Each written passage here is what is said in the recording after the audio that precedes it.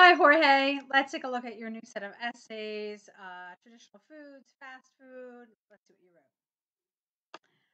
Experts throughout both the developing and developed world have debated that an increasing and alarming rate. Okay, no. That at an increasing and alarming rate, fast food is replacing traditional cuisine or traditional food.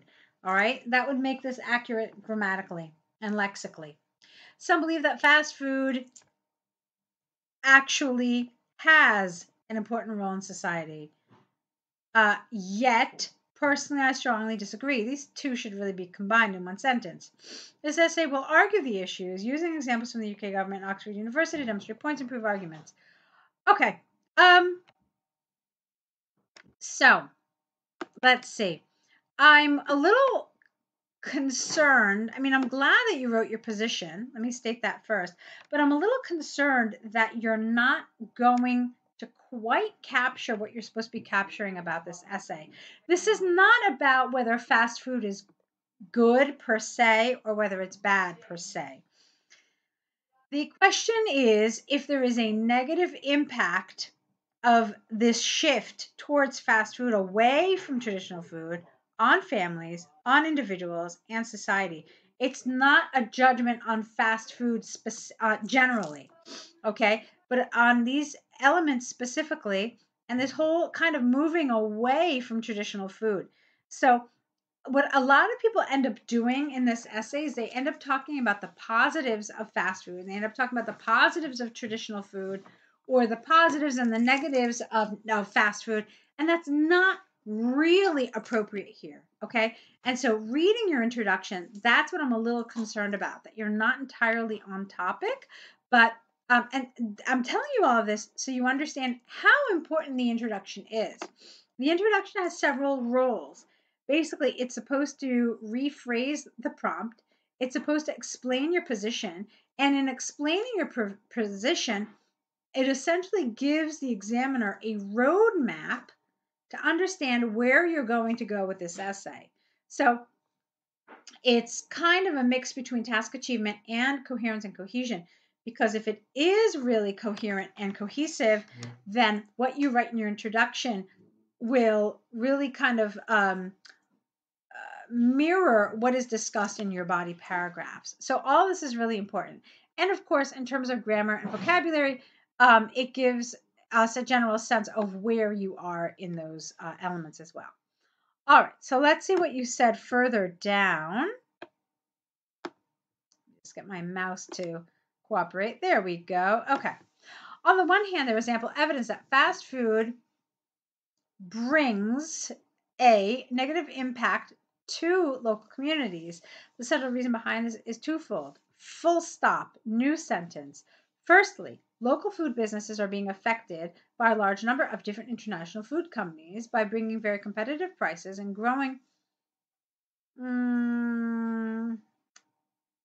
There, hang on. Local food businesses. No, this is wrong. So, local food businesses are being affected by a large number of different international food companies by bringing very competitive prices. No, this is wrong too. This by bringing is making it awkward. I have to rewrite it quite a bit, okay? So just bear with me as I try to kind of do this verbally. So, firstly, local food businesses are being affected by a large number of different international food companies, which bring very competitive prices and grow exponentially across the country. There we go. Secondly, personal health is being affected by this new diet, which is based on sugary drinks and meals with high levels of cholesterol. For example, recent empirical research by the UK government demonstrated, careful with your spelling here, that 90% of all the people with diets based on fast foods are more predestined to have diabetes or heart attacks, no apostrophe, in their elderly years. Therefore, it is conclusively clear that fast food has a negative impact. Well, not on countries, but you've this whole time been talking about individuals, really. So, I want to remind you about what this is supposed to be focusing. What did I tell you in the beginning? You're supposed to be focusing on families, individuals, and societies. So what are you really talking about here? You're talking about individuals and not really society. I mean, not really. Because yeah, you're talking about human health, et cetera, but there's nothing really that relates to how this affects the whole of society. So you have to remember to keep the task in mind and to really tightly focus on that. Let's see what you did here. This should not be on the other hand. This should be on the other hand. So on the other hand, comma, although there is a case for some benefits from fast food, especially economic, comma, get rid of this, where some people in the nation benefit by the exponential growth of fast food chains, the financial impact of bringing international companies to the local market cannot be overstated. This is largely because, no comma here, employment rates have been constantly growing. For example, an extensive study by Oxford University showed that over 90% of the local economy across the country has been increasing at a steady rate. Thus, it is possible to state beyond doubt that this situation could bring positive developments and benefits as well. Okay. Let's see. All right, so here, what have you really talked about? You've talked about the financial benefits of fast food, but it was really rather general. You didn't tell us again anything about individuals, anything about society, anything about families. So who is being benefited by this? It's not entirely clear. Okay? So, and then the other thing is that you said here, I strongly disagree. So for you to then dedicate an entire paragraph on the positives that fast food is having is really rather irrelevant. You see, all of this needs to be very, very tightly tied together. Okay? So when somebody says in a to what extent do you agree or disagree essay, and they say, I strongly disagree, what we expect to see is an essay where both body paragraphs are disagreeing with what is being said here. Okay? So if you want to do this, where you have one paragraph that talks about the positives and one paragraph that talks about the negatives, you need to outline this in your introduction. And it's really very simple. All you need to say is, despite some benefits to the economy, on the whole, I strongly disagree. So it's really just tweaking this so that your introduction and your body paragraphs all kind of tie into each other. Okay, and that's all right to do.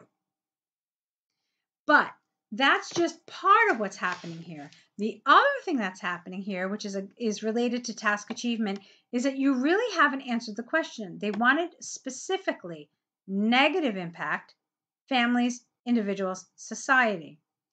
Now, if I really, as an examiner, wanted to stretch it, I could say that the first paragraph dealt with individuals and their health. If I really wanted to stretch it, I could say, okay, well, the financial benefit has some effect on society. Maybe. Again, it's a stretch because you never actually talked about any of this stuff kind of specifically. Do you know what I mean? But one thing that you never talked about anywhere in this essay was families. The other thing that you never talked about was the fact that traditional foods are being eclipsed. And that's another key point of this essay. So you see, this essay, when you first look at it, it looks like it's really simple. It's kind of like, all right, well, is fast food bad or is fast food good? It's really rather, it's considerably more complex than that. Okay, so it's about this shift away from traditional food into fast food and the effects that that particular shift has on these three levels of our life, of our society. Okay? So this is what you need to be talking about. And if you kind of break down the essay like that and then plan your essay so that you can deal with these different elements, that's really going to like extremely help you for task achievement and for coherence and cohesion. Okay? So, let's see. From the arguments and examples given, I firmly believe that fast food is bringing more negative effects in society. What? Families and individuals, that positive effect. I don't understand that. It is predicted that if we continue having this diet based on unhealthy food, health problems will increasingly grow. Full stop. Not in importance, but they will grow. Okay. So we really covered this essay. I hope that this feedback is helpful. I hope it makes sense. If you have any questions about anything I've said with my feedback, please just let me know. Write an email and tell me, Ellen, this wasn't really clear. What did you mean by this? And I'm happy to kind of clarify any sort of confusion. Let's take a look at the letter to your friend now. Dear Edgar, this should be a comma and never a full stop, okay? Hope this letter finds you well. Full stop. I would like to apologize. All right. Now, check it out. This isn't really how we write our friends. I'm okay with this. It's kind of semi-formal. It's not particularly informal. I would have liked it more informal, more like you're writing to a friend, a little warmer.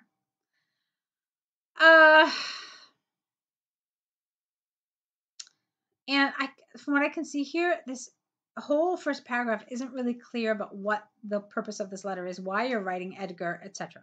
So let's try it again. Dear Edgar, how are you, my friend? I hope you are well.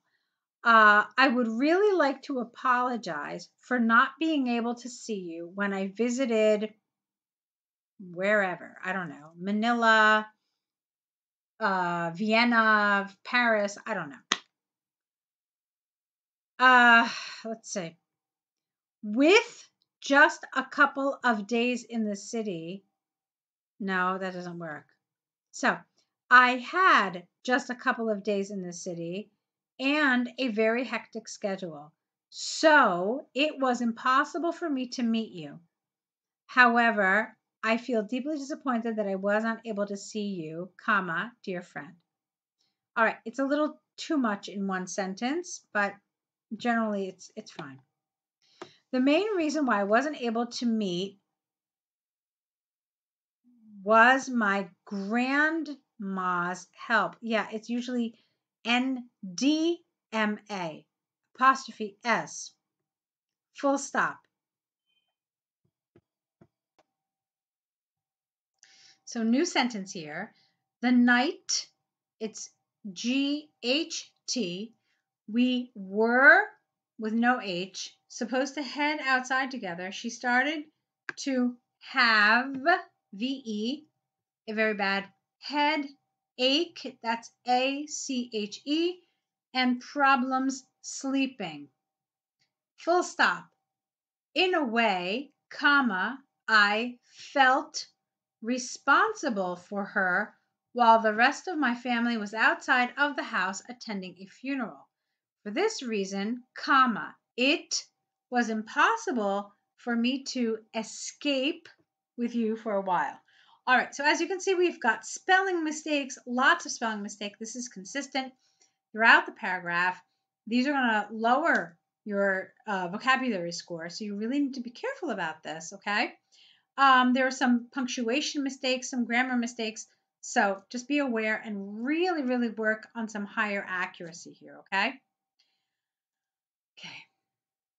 Now, on the other hand is not appropriate here. We only use on the other hand if we have used in a previous place on the one hand.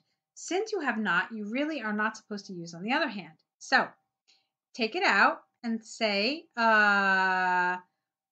fortunately, or you could say, however, eventually I will be back in the city. Next June, to be precise, capital J, full stop. This time, I'm, capital I, apostrophe M, going to stay a couple of weeks. For full stop.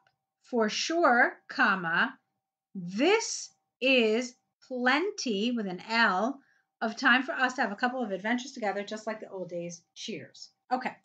So again, really a lot of punctuation, a lot of vocabulary, a lot of spelling, those kinds of mistakes. So I really want you to work on these. The content was good. So what you included was fine. Details, development, all that was good, but you really got to work on the accuracy, because it's a shame for something that is otherwise well written to really be lowered down a couple of bands because of these kinds of errors. Okay.